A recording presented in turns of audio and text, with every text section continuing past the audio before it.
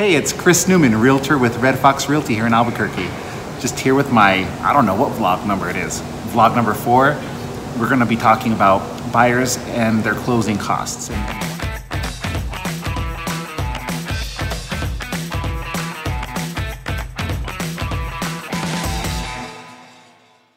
So a little bit about me. I spent time in the military. I was an electrical engineer for a number of years.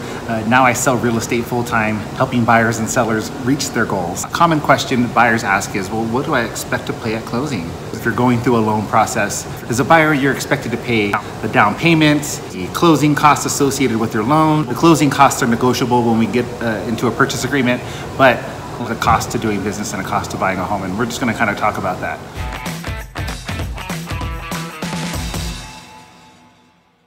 Let's say you're buying a home and you get a loan and you have to come up with a down payment, whatever that is. If you're a veteran, you may have a 0% down.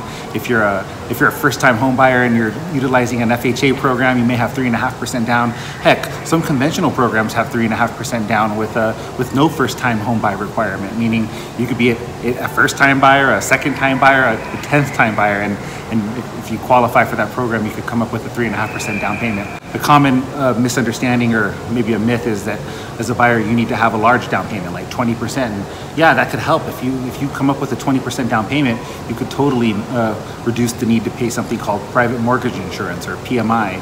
That could save you thousands of dollars. There are some conventional programs out there that have a zero down loan. You may pay a higher interest rate for that product, but I mean, there are numerous financing opportunities for buyers, but the down payment is really just one aspect of the financing.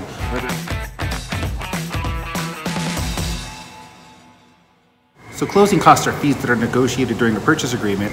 Things like the lender's going to charge you an origination fee, credit check fees, buy down points. Those are all lender related fees that could be associated with your loan.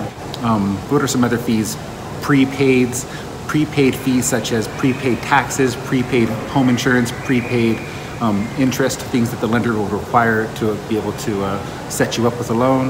If they have to mail anything to you, they'll charge you for that. May have a buyer deed recording fee to record the deed with the county. Maybe some mortgagee endorsements on the title policy. But those are all closing costs that we have on top of the down payment. That could amount to another 2 to 3% of the purchase price. So as a buyer, you have your down payment, which is a certain percentage depending on the loan you have, and then you have closing costs, which could be up to about 3% conservatively that are associated with doing business with your lender.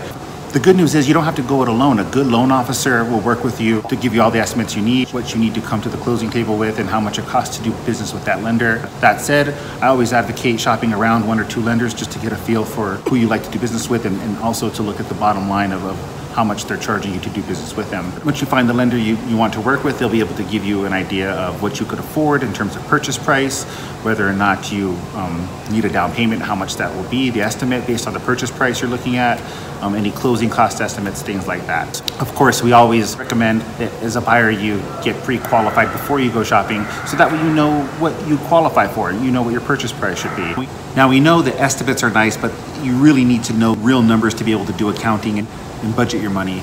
But just know if you stick to the conservative estimate and don't push the limits financially, you'll be just fine.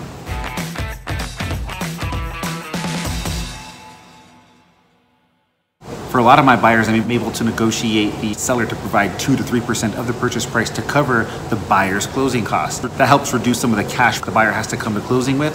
That's the value of a good real estate broker. We come in here and we can help you craft an offer that helps you win a home, but also get your closing costs or things covered if need be. We're making some of our claims about moving into a home for $500 down viable and true, because if we could get those closing costs covered and the home is in the right price range and the buyer qualifies for these programs, that really is a reality. The goal of this is to just inform you, to let you know what to expect when you're actually getting into the buying process, because I feel like closing costs are sort of glossed over, they're not really explained, and it's sort of left as an afterthought. You choose who you work with as a buyer. Thank you for watching. Again, my name is Chris Newman. I really enjoy sharing this information with you, and put something in the comments if you have any requests about more information that you like, or reach out to me anytime. I'm always here to help people.